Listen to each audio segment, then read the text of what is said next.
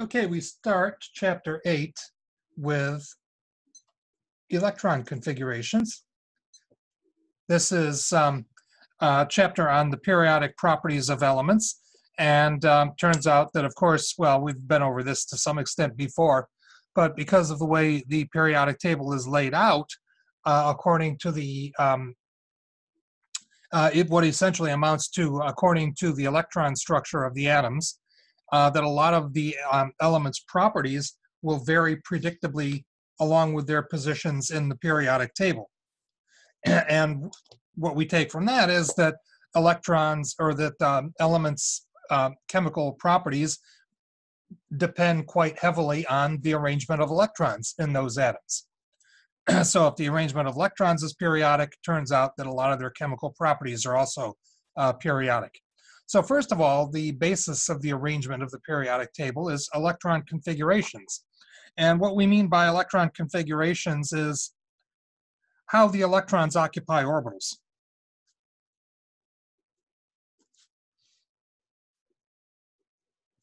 That is, in other words, how many electrons does the element have, and where are those electrons? You know, which orbitals in which principal energy levels.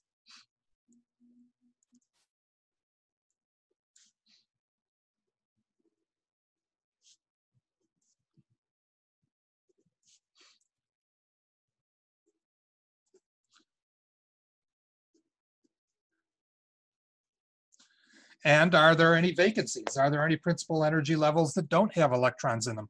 Are there any orbitals within principal energy levels that don't have electrons in them? That can actually be important too. And this is important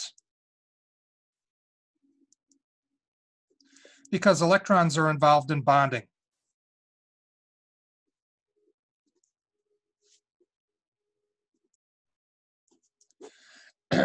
Basically, bonding is all about electrons. We've gone over that to some extent already, but we'll go over it in a lot more detail in the future, believe me. And bonding is really all about, bonding is what chemistry is all about. When you combine things together to form new compounds, or you take apart existing compounds, what you're doing is forming or destroying bonds. And so understanding bonding is really necessary to understand chemistry. And in order to understand bonding, you have to understand electrons. And particularly, you have to understand where they are within a given atom. So the electron configuration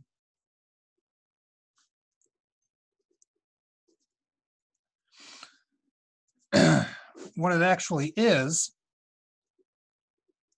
a list of all the electrons in an atom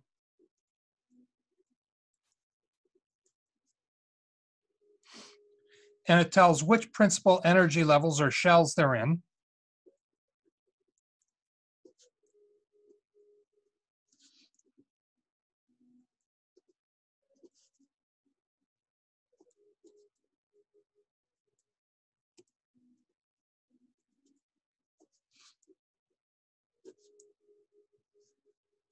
And which orbitals within those shells.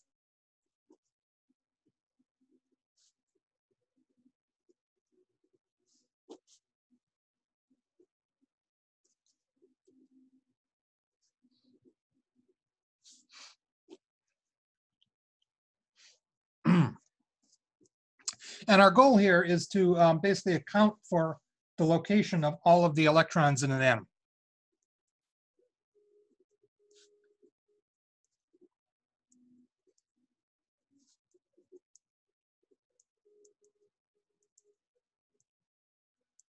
Now, as accurately as we can, anyway, as we mentioned before, because of the uncertainty principle, it's not possible to know exactly where an electron in an atom is at any given moment.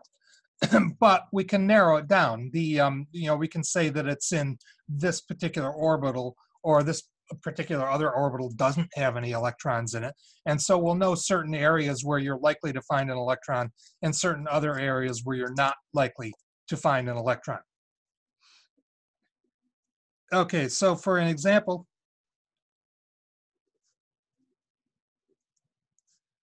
The ground state electron configuration is the way, ground state, just as a bit of a review, is the way an atom would normally be found.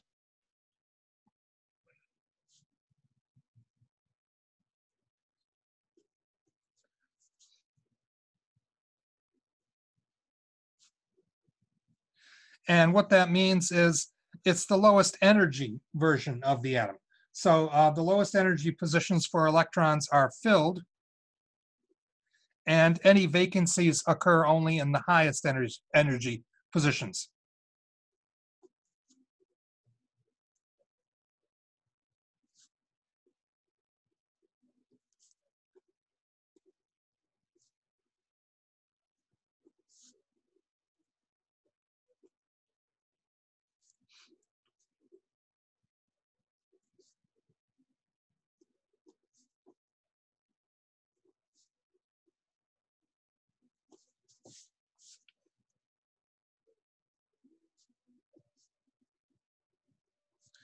And because this is the lowest energy possible electron arrangement for an element, this means it's the lowest energy form of the atom, and it's also the most stable.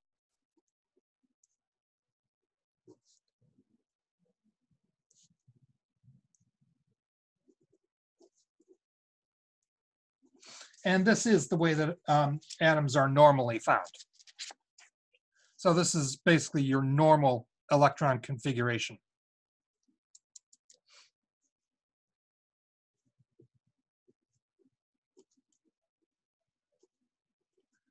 For hydrogen, the first element, the simplest element, hydrogen has atomic number 1, meaning it has 1 proton and 1 electron.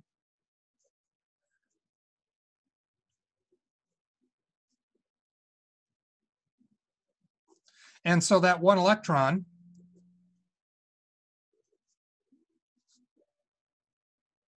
is normally found in the lowest energy orbital.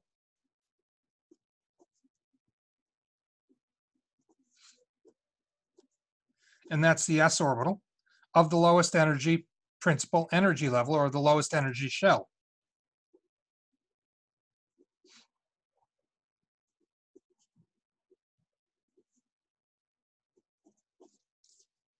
And that would be n equals 1.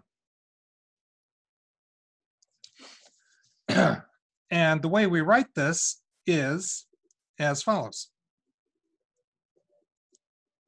We have a shorthand way of writing it, just because saying 1 electron in the s orbital of the first shell is kind of, long-winded and hard to sort of fit on a bumper sticker, so to speak, so that it can be easily and quickly understood.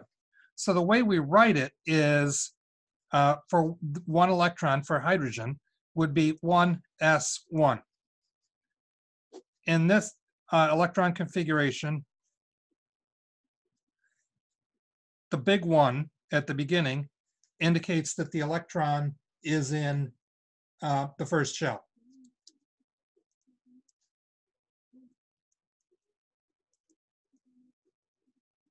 The S tells us the orbital type.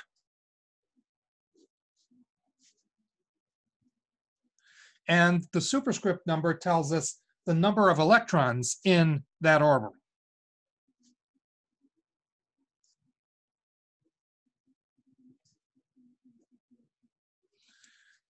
So essentially we're saying hydrogen has 1 electron, and it happens to be in the s-type orbital of shell number 1. That's what that means.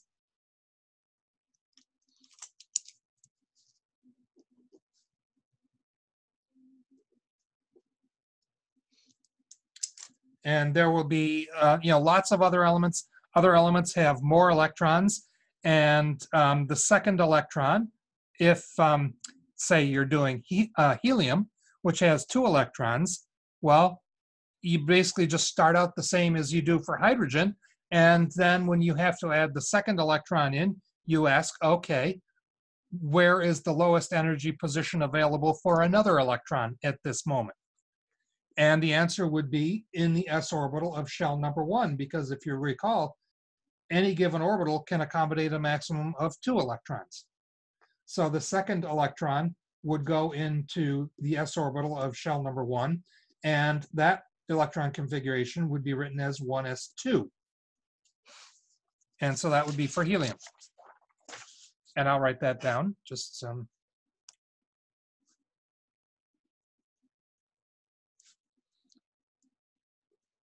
and this way, you can actually build up electron configurations for any element in the periodic table simply by finding out how many electrons it has and then adding them to orbitals until those orbitals are filled, and then going to the next lowest energy orbital and filling that up, and so on and so on and so on until you run out of electrons. And then you should have your proper, your proper electron configuration.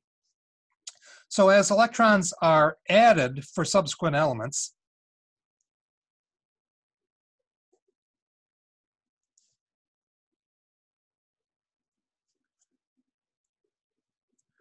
the new electrons, that is, the electrons beyond what the last element have, go in turn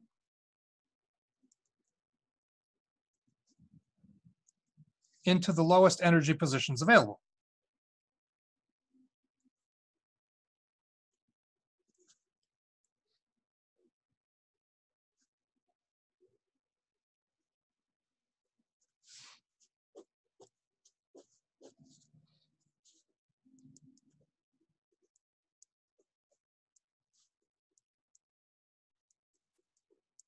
This is known as the Aufbau principle.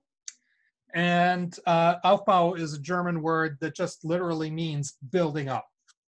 And notice I used the phrase building up a moment ago when I talked about basically building up your electron configuration from the ground up by putting electrons in the lowest energy positions available. And when that's filled, you go to the next lowest and the next lowest and the next lowest. It's kind of like piling bricks on top of each other to build a building. You put the first row of bricks in. When you've gone around the perimeter of the building and you've filled up that first row of bricks, then you can put another layer of bricks on, and because that's the next lowest potential energy position. And you go on and on and on, and eventually you build up a building. And similar idea in chemistry. So you can call it the Aufbau principle if you like the sound, really technical and highly educated, or you can just call it the building up principle, which is what it's often called also. So helium, like I said, 2 electrons.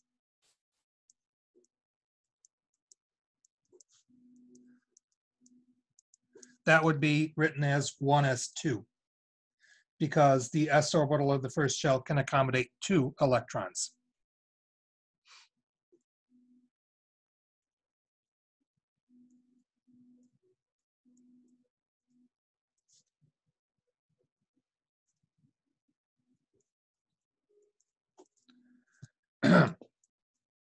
Okay, now before we go on,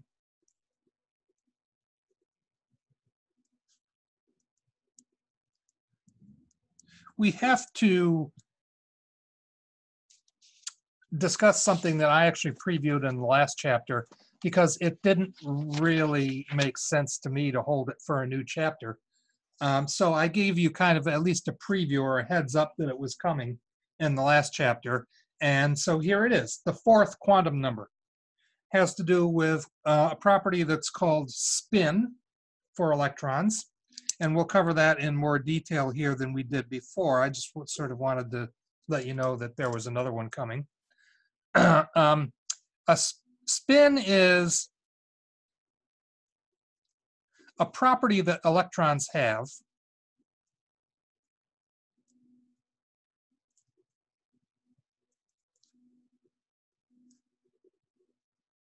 and they're not really spinning literally, but what it does is, it's just kind of a name that they gave to it.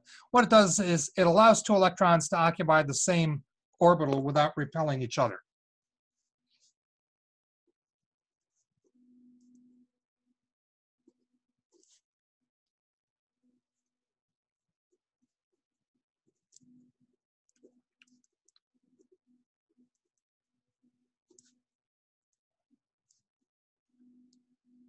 This is important because electrons are negatively charged. Normally, like charges repel each other. And if you try to put them in a small area like an orbital together at the same time, there's normally no way that they would actually stay there. They'd want to get further apart from each other. And so the scientists realized there had to be some sort of quality that allowed them to be together without repelling each other. Apparently, there still is a little bit of repulsion between them, but not as much as you'd expect. And it's the quality of spin that allows you to do that. In order to represent spin, it's helpful to come up with a graphical way of representing electron configurations.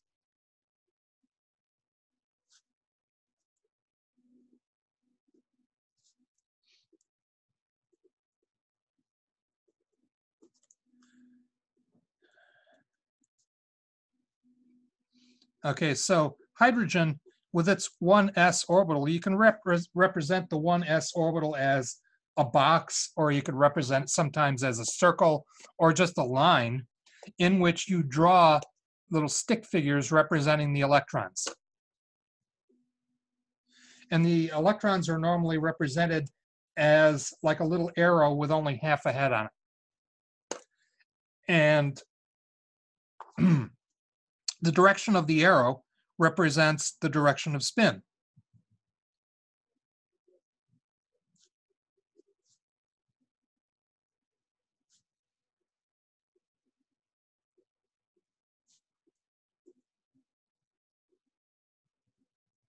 So there's two types of spin.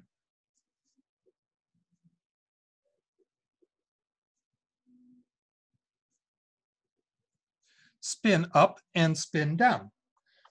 Now, of course, up and down don't really make a lot of sense in context with the word spin, but bear with us. It's just it's just a name for a quality. So they're not literally spinning up or down. Okay, so an arrow pointed up is spin up. An arrow pointed down, guess what? Spin down.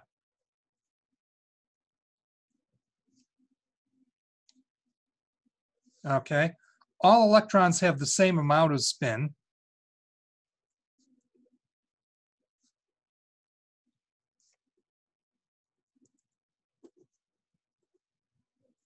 It's just a question of whether it's spin up or spin down. It's kind of like the situation between a proton and electron. They have the same magnitude of charge, but they're opposite in sign. And it's kind of the same deal here with spin. A spin up electron and a spin down electron both have the same amount of spin, but the up and down sort of cancel each other out so that the electrons don't repel each other. And so in this case, there are only two types of spin.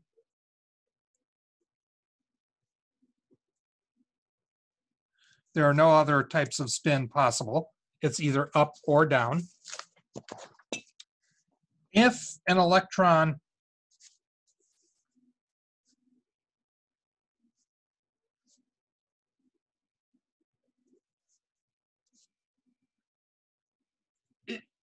is alone in an orbital, spin doesn't always matter.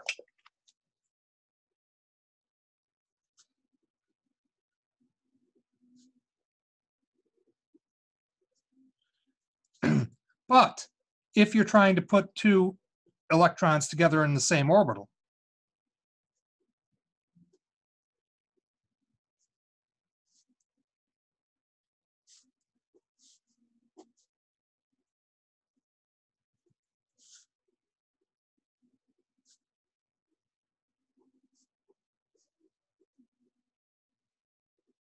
then their spins have to be opposite, or they will repel each other.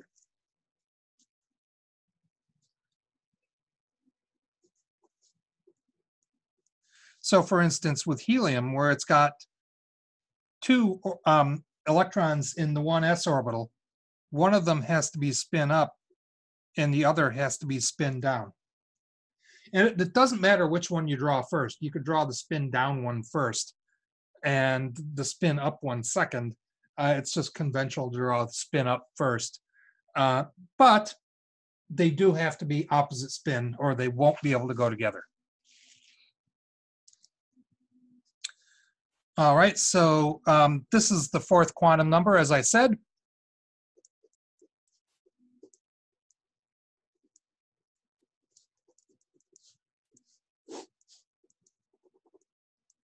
The symbol is M sub s.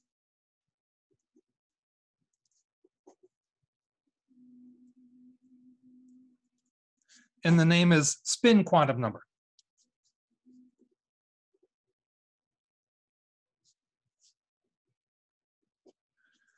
And for some deep mathematical reason that we're not going to go into here, the values are not whole numbers for spin. The values are 1/2. And that could be plus 1/2 for spin up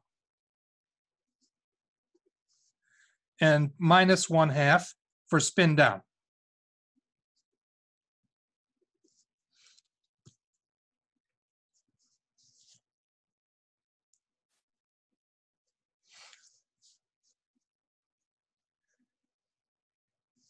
And like I said, to go together in any given orbital, you have to have one of each. You can't have two of them the same. And now that we have all four quantum numbers, we can mention the Pauli exclusion principle.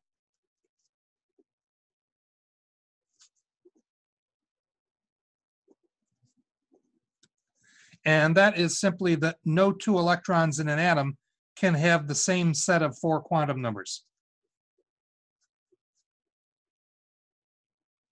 Or no two electrons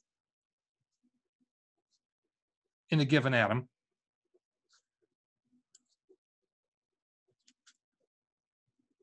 can have the same set of four quantum numbers.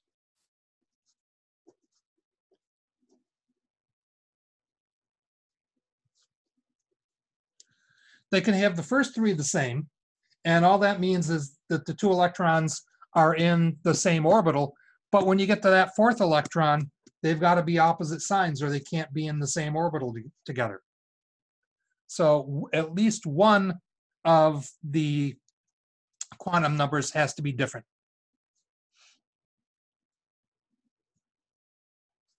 Or another way of looking at the Pauli exclusion principle is a full set of four quantum numbers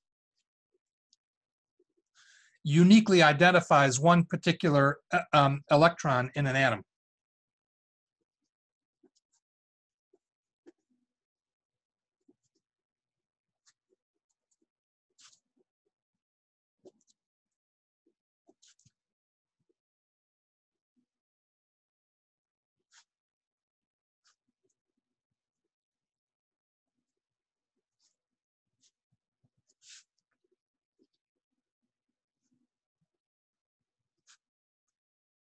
Right. So if you have two electrons in an atom and all four quantum numbers are the same for those two electrons, something is wrong because that does not happen. If we look here,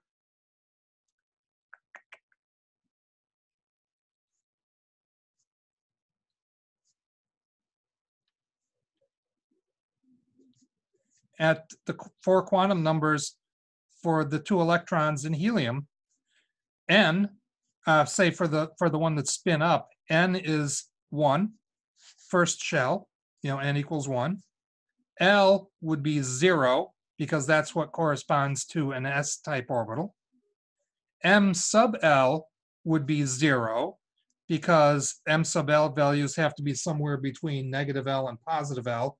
So if L is 0, you've only got one choice for M sub L, and that's 0. M sub S, that's the spin quantum number. Spin up is plus 1/2.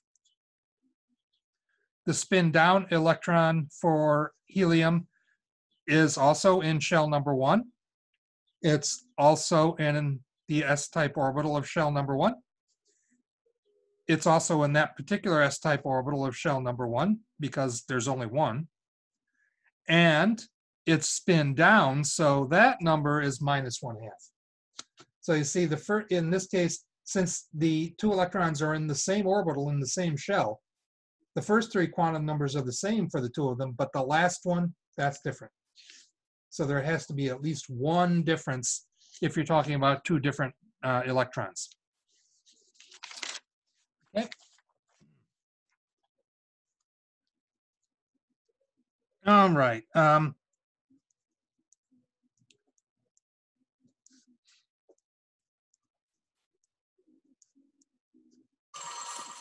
Whoops. Okay. Be back in a moment. Okay, problem resolved now. That was supposed to be an E before I was so rudely interrupted. The subject of sublevel, which by sublevel we mean orbital type splitting, which is something that occurs in multi-electron atoms.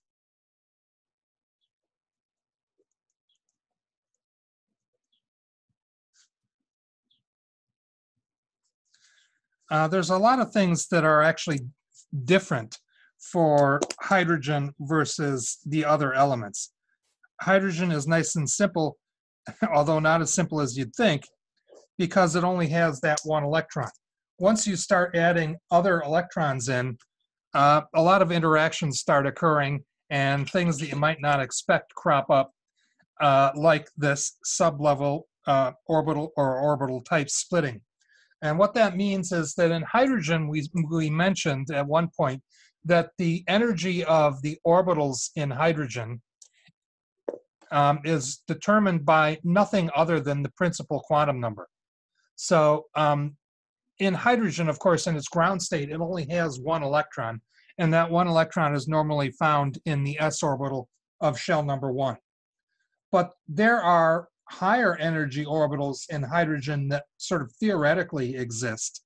They're usually empty, but they are there and can accommodate electrons if the hydrogen atom absorbs the right amount of energy. So, you know, that 1 electron in hydrogen could be promoted to the 2s orbital, or even the 2p orbital, or the 3d orbital, or, you know, any of those orbitals. They're mostly, for the most part, empty, but they can accommodate electrons if the atom becomes excited. But with hydrogen, all of those orbitals, their energy is determined just by the principal quantum number, meaning that in the second shell, where you have, hypothetically, for hydrogen at least, an s orbital and the p orbitals, the s and p orbitals in shell number 2 have the same energy. In shell number 3 for hydrogen, the s, p, and d orbitals in shell number 3 all have the same energy. It depends only on the principal quantum number.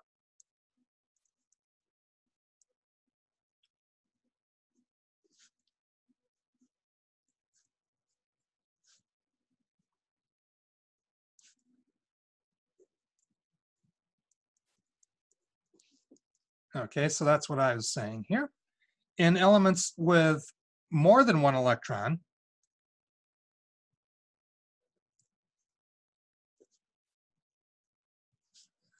the energy depends on n and the type of the orbital.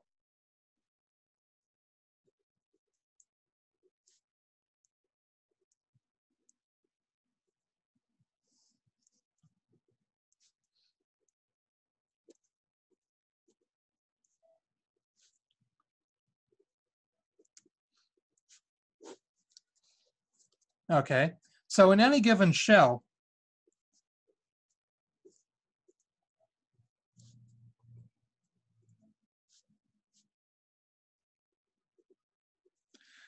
of of an atom, the energies would go like so. S is the lowest energy orbital in any given shell, followed by P, followed by D, followed by F. And so essentially, when we're doing electron configurations, when you come to a shell with more types, more than 1 type of orbital present, you would first fill up the p or the s orbital of that shell, and only then would you start adding electrons to the p orbital in that shell, And only when that is full would you go on to the D's, and so on and so on and so on. And that's what we mean by splitting the energies. The reasons for the splitting, and this is the most important part right here, it's just knowing the order of energies.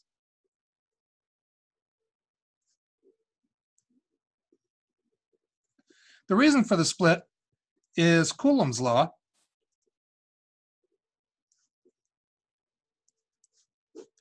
That's C-O-U-L-O-M-B, Coulomb's law. And it describes the interactions between charged particles at a distance.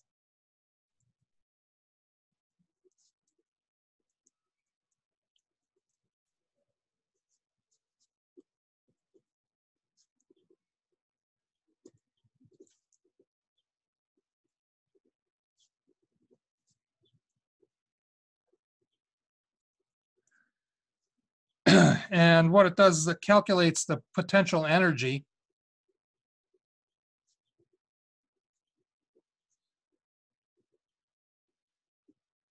of two charged particles, and that depends on the charge and their distance from each other.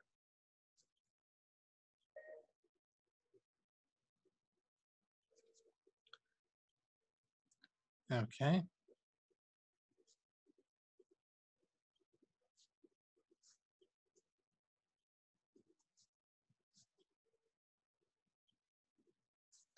And so it depends both on the charge on the particles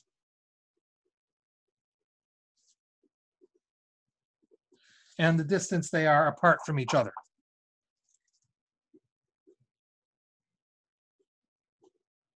The charges on the particles are called Q1 and Q2, and the distance apart is called R.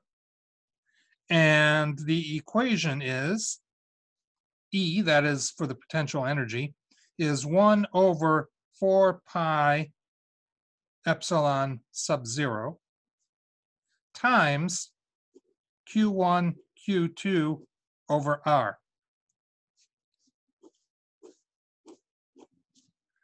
The first part here is actually just a constant, although it's written in this form because, of course,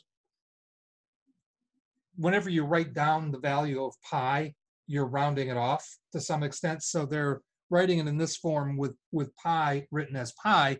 So basically it allows you to be as accurate as you want to be on calculating the number.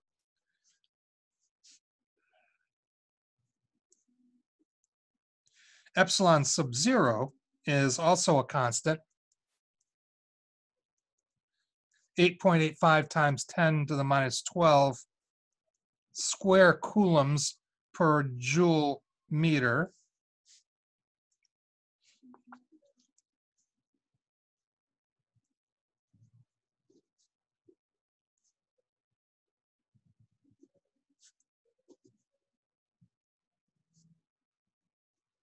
And if you look at the equation, you're taking one charge times the other. So it turns out that the energy is positive for charges of the same sign, whether they're both positive or both negative.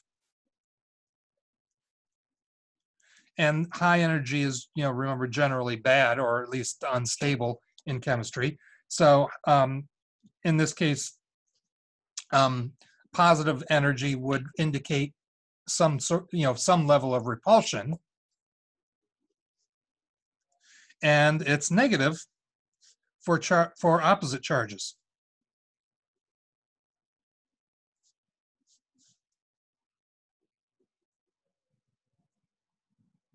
And that would indicate some level of attraction.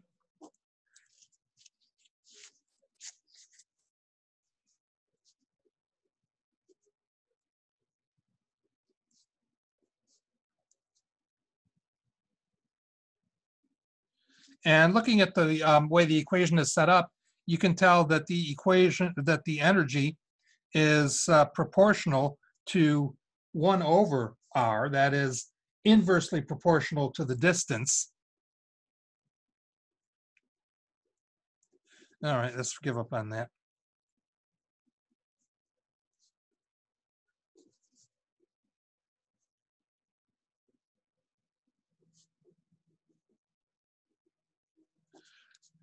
And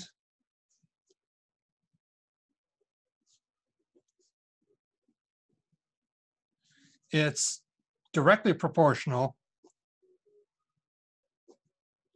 to the product of the two charges, Q1 times Q2.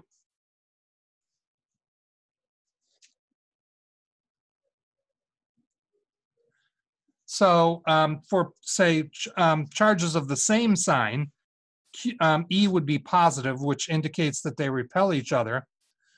As they move apart, though, the repulsion would get less and less because R is increasing.